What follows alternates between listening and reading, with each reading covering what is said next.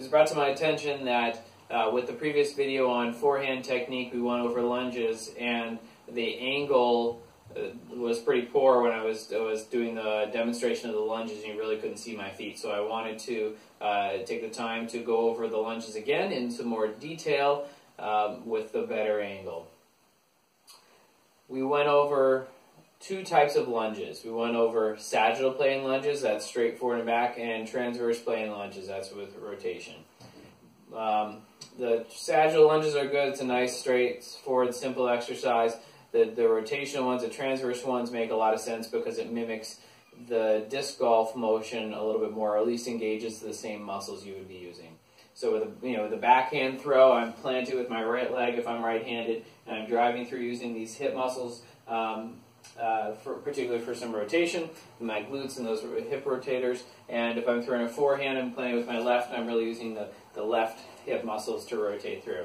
So we want to strengthen those muscles.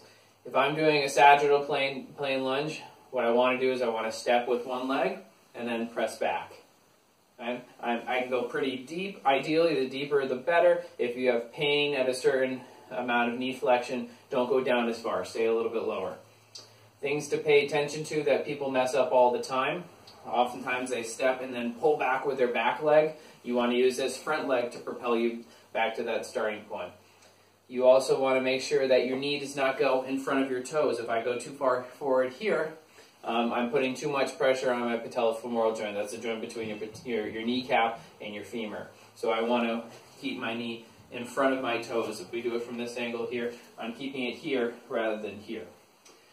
I want to make sure, just like we talked about with core strength in the past, that I'm keeping my spine in a neutral position throughout the motion. I'm going to step and not do this.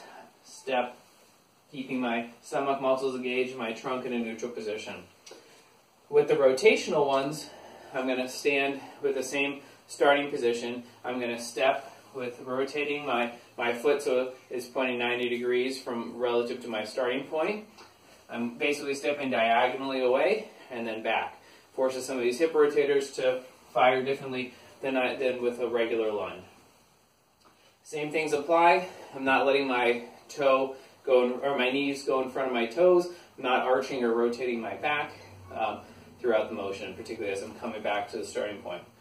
One extra thing to think about is that if I'm doing a lunge, I can focus on various muscles. I can stay more upright, and it engages my quad muscles a little bit more. Or I can reach forward more, and that's going to engage my glutes, which is really more of what we're trying to get. So I can step forward, reach down towards my toes, and then step back to that starting point here, and then step back. If I want to engage the quads, I'm going to stay more upright. Again, we probably want to do more reaching down to engage those quads. One thing to pay attention to is as I'm stepping, that I'm not arching my back, that I'm only coming back if I'm reaching down to a neutral position in the end.